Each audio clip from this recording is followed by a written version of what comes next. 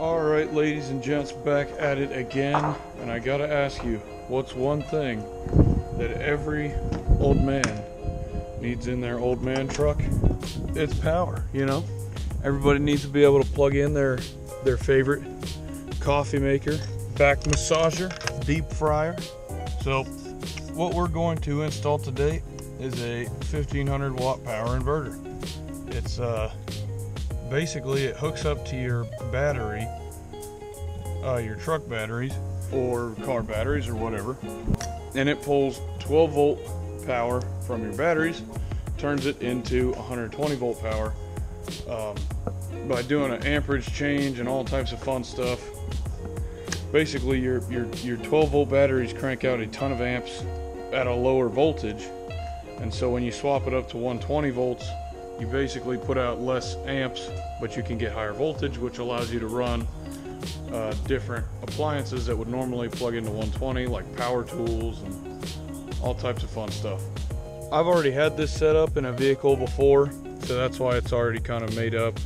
But basically it's pretty simple. You got a power wire, you got a ground wire, they run to your batteries, and that's where your main power comes from.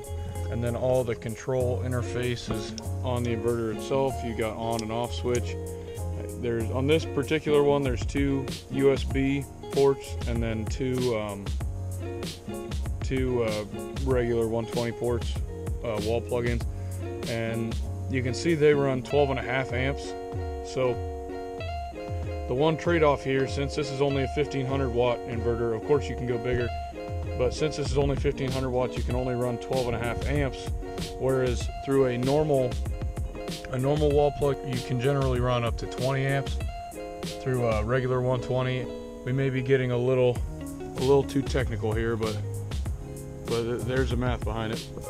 The only real safety feature it's got an internal breaker, but just to be double safe, I added this external inline breaker here. It's just a little switch. If it goes off, it'll pop out this breaker and you just reset it by pushing the lever back in. Maybe it's overkill, but it's helped me out a couple times. And then you got this wire right here, and that's, you just ground that to the car somewhere. Not entirely sure why you need that since you already have a big old ground, but who knows. Since this is already made up and I don't really feel like undoing any of these connections, or because they're very difficult to do, at least in my case, because I'm not an electrician, I think I'm going to start by placing this where I want it and then running the wires back up through the truck and into the cab. So let's get started. So I went ahead and pulled the little door strip thing up on the driver's side, because I'm pretty sure I want to have the inverter on the driver's side. And there's really not a ton of room in here to run the wires because they're pretty big. It might fit, but I'm not sure. There's also the screw has to go down. The screws have to go down the middle of it, so it's not looking too hopeful at the moment, but we'll see. All right, I got the other side piece in the front removed so I can run the wires up through there. I got a hole cut up there in one of the rubber pass-through ports for all the other wires, so I'll be sticking them through there. I got it in place underneath the driver's seat facing the rear. That's kind of where I like to put mine. It's convenient, out of the way, but it's not too far if you need it. I think I'm going to run the wires through this hole, and then I'll cut a hole down here in this part, run them through here and then up, and we'll see where we can go from there. Now, as I was expecting, it gets pretty tight up there, and it's kind of hard to run these big wires through there, especially with my big hands. So I'm going to go for the old zip tie to a welding rod trick and see if I can poke it up through that pass with this method. The old welding rod trick works pretty good. So I'm going to route those up here, probably just tie them right here into this battery, and then we'll go about trying to hide the rest of the wire.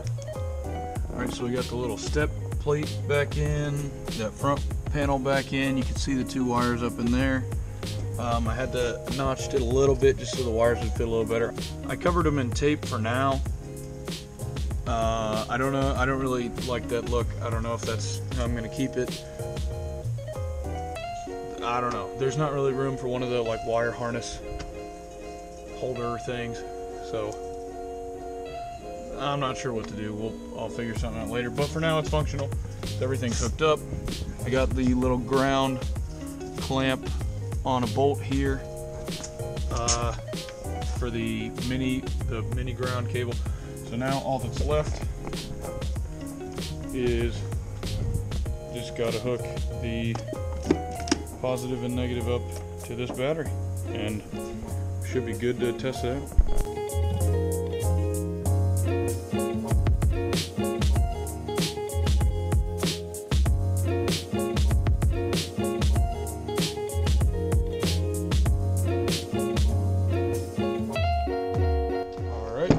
Let's give her a shot, see if she worked. Nothing's on fire, nothing's hot. So then, if she's working, then it should turn green. Yep, it's working. All right, I guess we could plug something in. I pulled her way back here so you guys can see. No extension cords, no nothing. No fancy trickery, just the old inverter. I got my Milwaukee angle grinder out here. Plug the old Milwaukee in, turn on the inverter, give it a shot.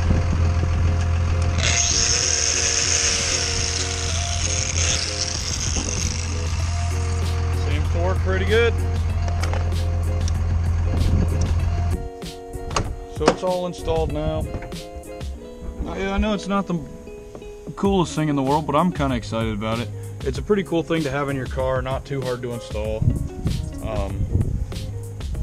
Then if you can keep like an extension cord in your truck and plug in stuff if you want to, if somebody's tire goes flat and you have a compressor, a small compressor or something, you can inflate tires, you can do all types of cool stuff with it.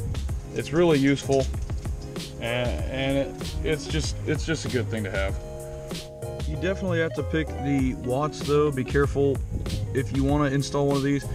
You can go with a 500-600 watt one, but you're really not going to be able to power much besides just charging laptops or maybe small things. But with a 1500 watt, it's kind of middle of the road. You can do some power tools, you can do a TV, a bunch of some bigger stuff, but you couldn't go as far as like you couldn't use something like a welder or something. That takes a lot more watts. But basically, as long as you follow the amp rating, and you can look them up usually online, stuff will have ratings of how much watt it'll put out. You got peak watt and RMS. If your inverter is rated at 1500 watt peak power, then you're only going to be able to run about 750 watts consistently, whereas 150 RMS, which I'm pretty sure that's what this is, that'll be able to do 150 or 1500 continuously. A lot of electronic things, when you turn them on, they have a spike in power. So if you've got like a power tool that draws 300, when you turn it on, it might spike up to 600, but only for a second. So that 600 would be the max watts it would take, and then the 300 would be the average. So as long as you do your research and you're careful about it, you can power a lot of cool stuff. And yeah, it's pretty neat. Show off to all your friends, get all the ladies and stuff. Well, yeah, that's about it. So just remember, if you're going to do something like that, to be safe and take all the precautions. And that's all I got. If you enjoy the video and information and stuff, then feel free to subscribe. If not, that's fine too. And have a good day. I'll see you later.